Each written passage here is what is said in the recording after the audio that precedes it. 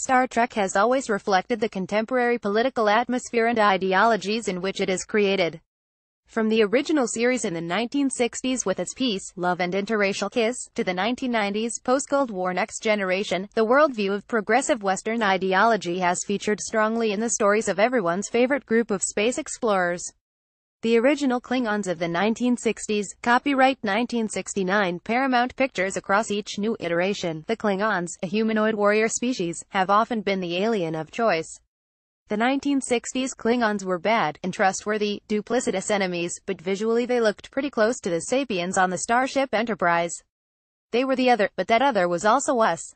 They were the Cold War Soviets mixed with a bit of the Japanese from World War II. Another enemy, the Romulans, also wore that hat. In Star Trek The Next Generation, the Klingons were more physically differentiated by exoskeletal additions, but they were friends now, not enemies anymore, and although slightly erratic allies, they fought on the same side as the Federation. It was the post-Cold War world. Us and them. So what to make of the new Netflix series Discovery and its version of the Klingons set further in the past than the other series? Watchers have been given a race of new old Klingons, which is physically extraordinary, kitted out like badass Egyptian warriors. Gone are progressive views of understanding the commonalities of our existence. The classical us and the space age other has been reborn. Klingons, The Next Generation, copyright 1991 Paramount Pictures. What is so intriguing about these new Klingons is that they exhibit all the extremes of real-life exotic enemies from timeless representations going back to the ancient Greeks. They are portrayed as incomprehensible beasts to the Federation. The Klingons participate in self-harm, believe in rebirth in flames, and have a physical appearance that has extended their exoskeleton to make them look more like wild animals than anthropomorphic beings. They appear like beasts, as exotic as Durer's famous drawing of a rhinoceros was to his 16th century audience. The new Klingon uniform was clearly inspired by ancient Egyptian breastplates, wired like ribs across their shoulders and upper chest. Even more Egyptianizing is the death practice of the Klingons that sees the corpse being wrapped as a mummy, and placed in a beautifully decorated space sarcophagus. These sarcophagi are then stuck to the outside of their spaceships.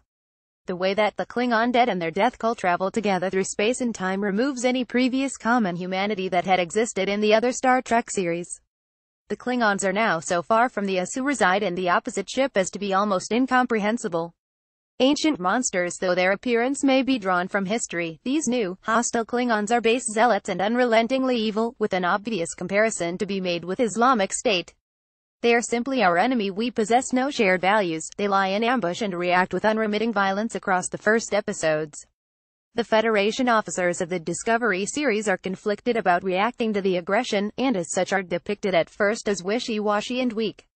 The ideals of the previous series, including the Prime Directive, that crews must not interfere with the development of civilizations, have disappeared and are replaced by sneering Klingons who seek martyrdom and mock the concept of coming in peace. Albrecht Durer's Rhinoceros, 1515. Wikimedia. I wonder what Star Trek's creator Gene Roddenberry would have felt about this easy dismissal of the ideals of peaceful interspecies cooperation in the new Star Trek. Violence is the only means to counter violence. For the creators it makes it much easier to accept this by physically placing the Klingons further back in our human past. Their representation and costume like exotic, alien ancients, and practice of a cult of death further distances them from our so-called Western humanity. By physically animalizing the Klingons this becomes an easy retreat to the mythical beasts of old.